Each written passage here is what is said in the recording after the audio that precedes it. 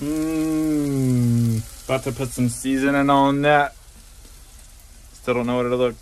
Story of my life. So, there's like all this stuff going on in our country, you know, like an election and what have you.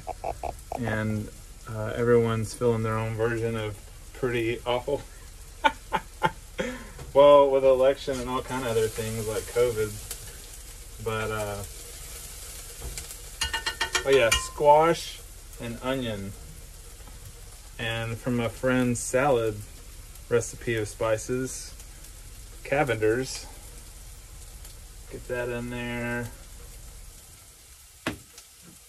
Garlic powder.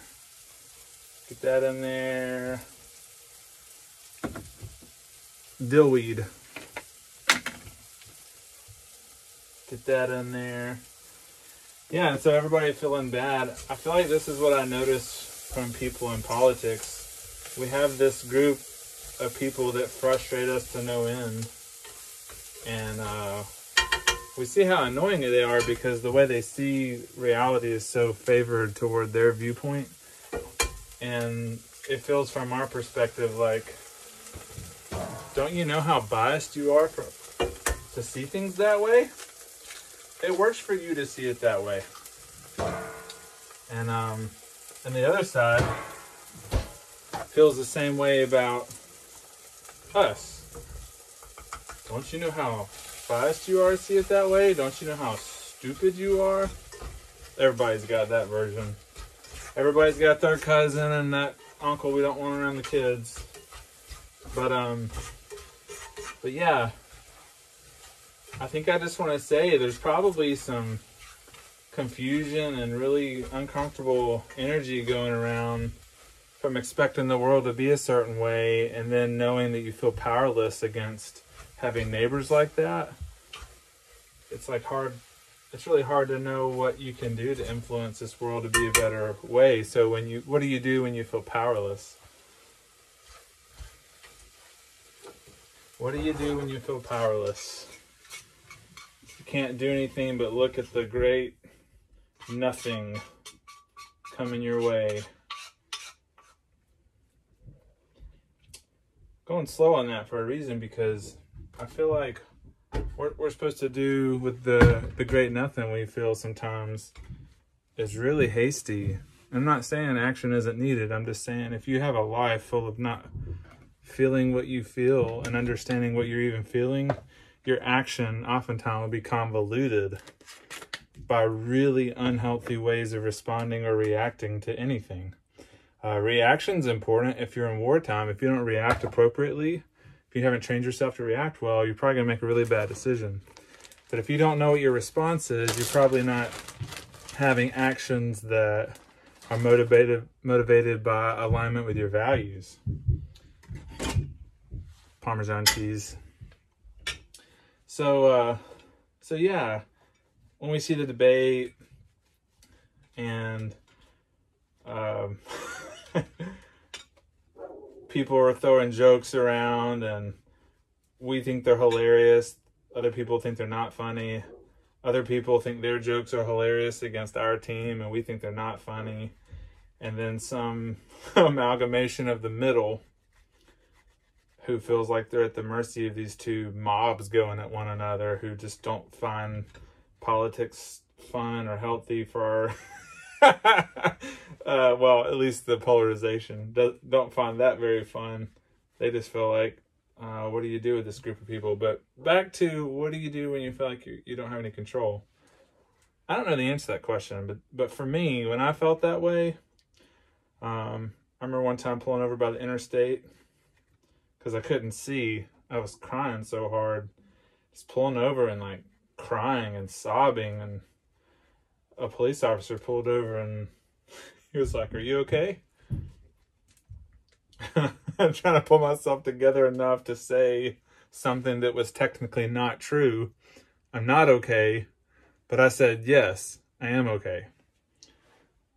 But I'm not okay in a way that I wasn't about to have a conversation with a police officer about. And he said, I just need to know you're not going to do something. You're thinking about harming yourself, that kind of thing. So another day, in my later teen years, I'm face down in my driveway in the gravel and the mud and the rain, just crying hard because I just don't know what to make of anything. I don't understand. I'm not in touch with my guidance system then like I am today. Intuition and my values. So what do you do when you don't know what to do and you don't understand? Action that's congruent with your values is really important. And if we're not there yet, some of the best things many of us can do when we don't understand, and we're feeling all this crazy energy right now, especially with the election and everything, some of the best things any of us can do is sit down and feel what we're feeling. And if it hurts, looking at it and saying, that hurts. You might be surprised to learn that it hurts from a place of valuing not hurting. It hurts from a place of wanting to feel better. And the more that we connect with ourselves on that, I think the more we will come to a place where we see what's beyond our pain. And it's the values. It's the values we really want to live and enjoy in this world. We want to participate, we want to have friends, and we want to love and be loved and know and be known.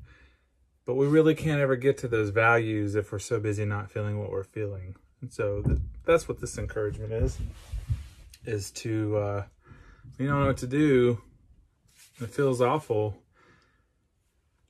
I'm encouraging spend some time and look at that feeling and say, that doesn't feel good. I would rather be feeling this, and it only doesn't feel good in relation to what we'd like to be feeling, and that's okay. That could be a good indication that we're not where we want to be, but that can help amplify the volume of where we would like to be.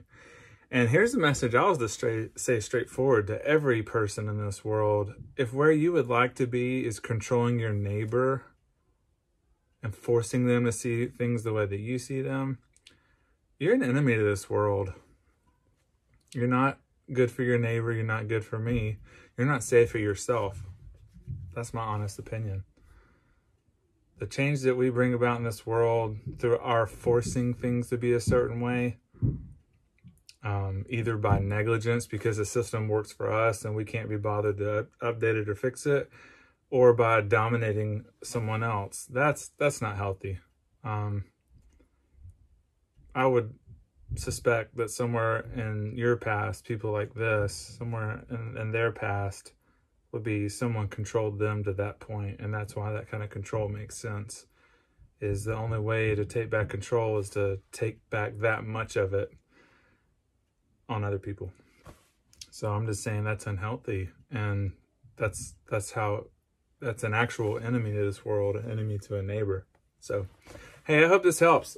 I'm about to put some avocado on this and enjoy it, along with a cup of decaf coffee from Baba Java's Guatemala beans, which tastes really good. I really don't like anyone's decaf coffee, but Baba Java gets it done. There we go. Wish you all the best.